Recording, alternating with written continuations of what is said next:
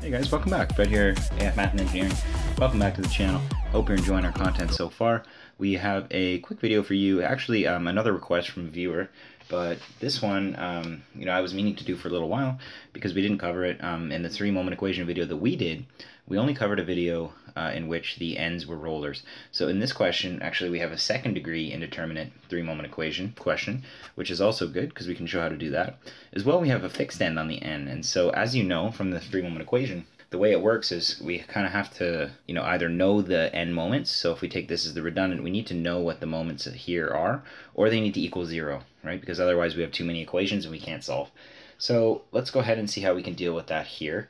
We're asked to calculate the support bending moments at A, B, and C using the 3-moment equation. The first thing that you'll notice here is that we have a fixed support here. Okay, so if we were to go ahead and take the 3-moment equation about B, okay, we would have MA, which is unknown here, and MB, which is unknown. C we know, but it would be impossible to solve because we don't have enough equations.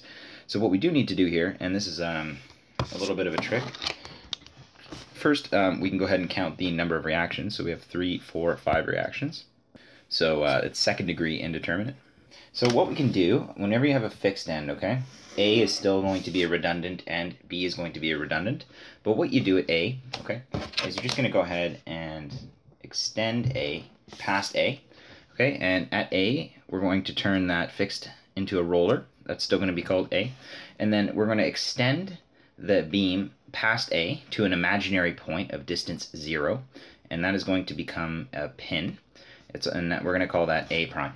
Okay, so that's the first step, and then the rest of the beam looks the same. So we still have that roller at B, and we still have the roller at C.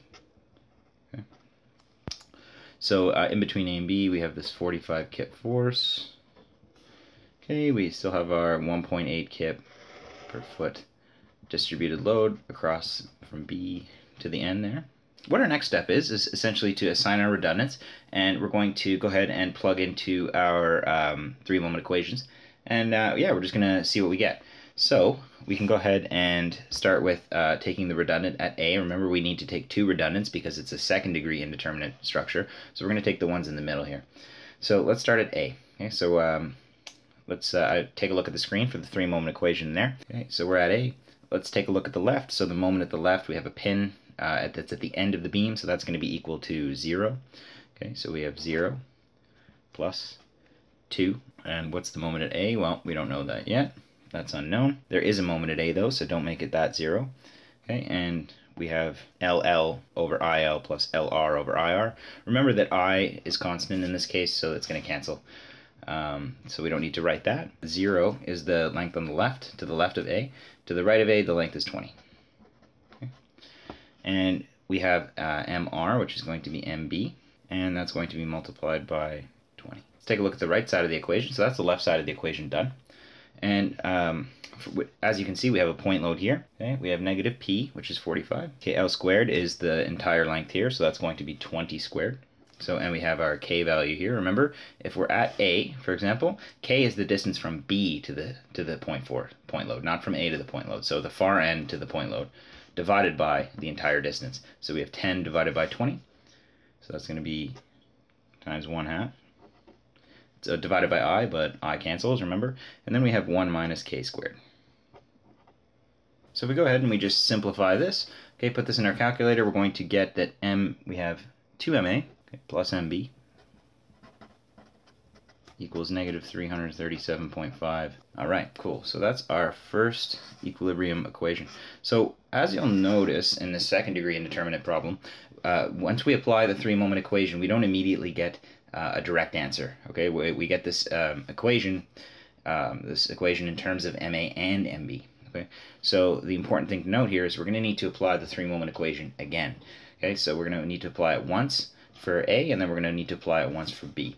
And once we apply it for B, then we're going to have 2 equations, and we can go ahead and we can solve. So let's apply it for B now. Okay, so we're going to apply the 3-moment equation for B. Okay, let's take a look. So we have our moment to the left. Okay, our moment to the left is going to be MA,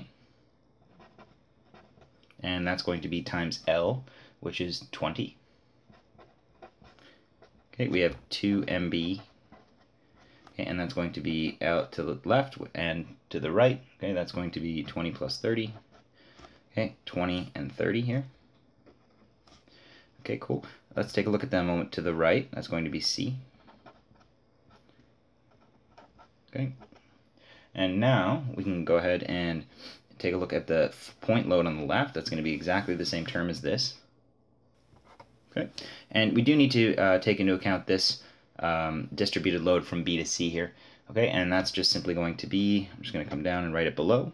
Okay, we're going to have minus, so we're doing WRLR cubed over 4I. So that's going to simply be 1.8 okay, times L cubed. So L in this case is 30.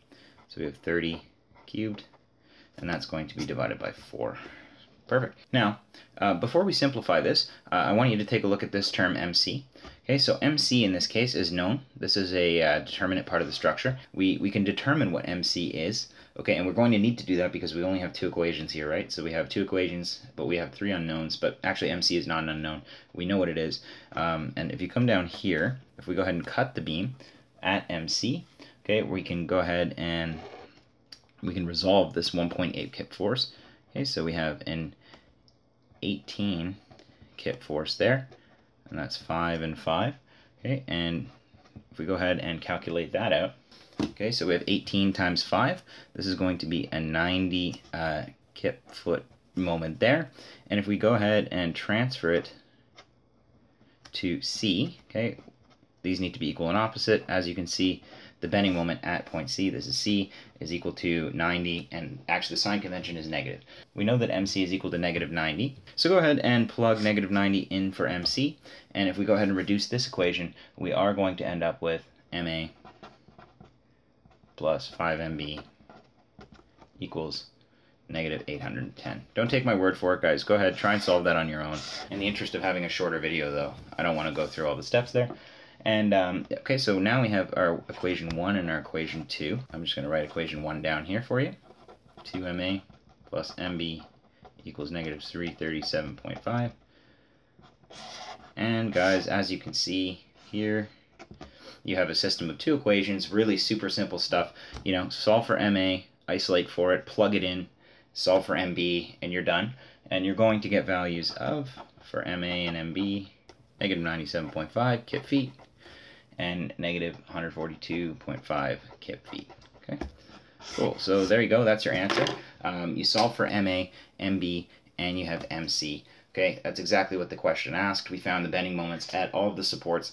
Another, follow-up question to this might be that they might ask you to find the reactions and draw the bending moment diagram. So we did a few things in this question actually. What did we do? Well, we calculated the bending moments at supports A, B, and C. Okay, using the 3-moment equation, we actually calculated it as a 2nd-degree indeterminate beam. So that's 2 new things that we covered in this video. Thanks for watching, guys. I thought this was a cool question for you guys to do. Really covers like a couple different things. If you're enjoying our channel, as always, hit that subscribe button. We really do appreciate it. Hit that like button. Take care. See you next time.